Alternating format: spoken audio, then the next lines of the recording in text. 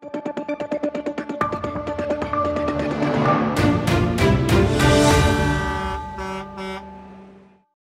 there, I'm Sharon Middleton from White Line Transport here in Adelaide. I've been asked by the ATA to just give an overview of how I found the HVNL process as one of the expert panel members.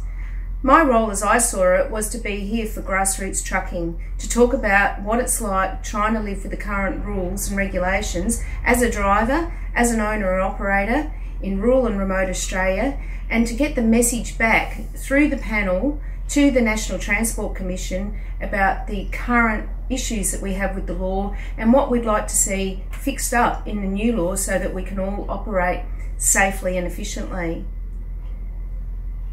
The key message that kept coming back to me is that fatigue is the major issue.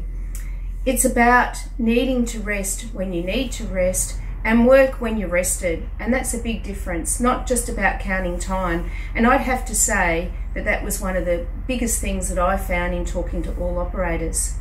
In my role, in between meetings, this was some of the bedtime reading I used to do.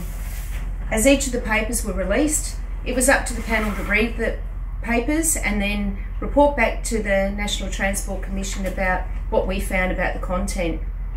My other role was to attend as many meetings as I could around Australia to talk about operators, not just in the area of transport that I know and understand through my 37 years, but also to understand the challenges for the livestock industry, for the furniture industry, for the wharf industry, for the people that are in Tasmania that have shipping involved and have road connections as well.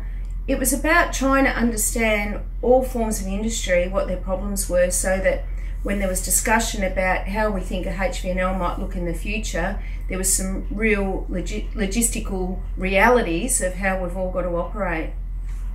In terms of where we're at now, which is called the RIS, a fancy name for Regulatory Impact Statement process, that's about looking at how the reforms that are being proposed might impact on how we all operate.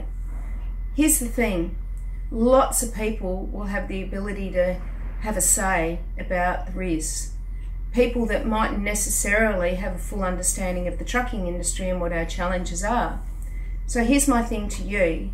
All of you as operators must use the ATA and its member organisations to relay what the logistical realities are, so that the people that are working in the CEO roles and the research staff that are within these associations can go about and translate what you need to have happen into reality in the new law and how it might look. I can't emphasise how important that is to have your say. So please use the avenues that are open to you through your state-based associations and the ATA to have your say.